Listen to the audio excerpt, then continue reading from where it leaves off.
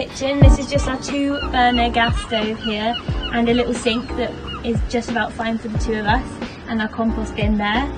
Under here we just have our gas storage down here that you can turn on and off in a bin, and some saucepans. Under here we just have our water system.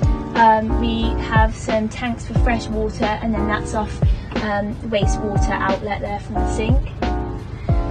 Up here we have some cabinets. They're good for just all of our cooking stuff. Jars, toaster which works off our inverter. We also have some drawers here which is like cutlery,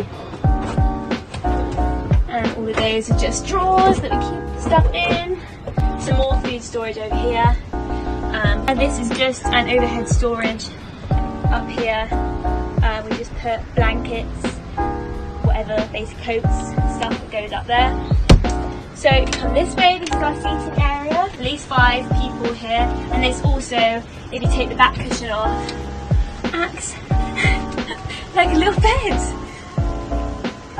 If you did have a guest, we have a little table that pulls out that's under the bed.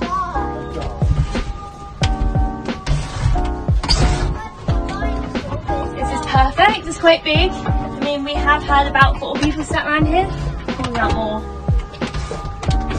So about here, which is just a table that we reused, that we had lying around. And that just pushes back in again when you're finished. And then under the table here, there's a little tiny cupboard which has our cool box in. You just slide that out, and you can just get all your food and stuff when you need it.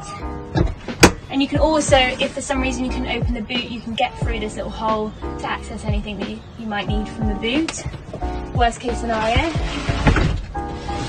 Under these benches are just clothes storage. Under this one here is our little porta potty, and a safe when we go abroad, so we can put our passports in it and stuff. And under this cupboard here is just batteries and tools. This is our little bed.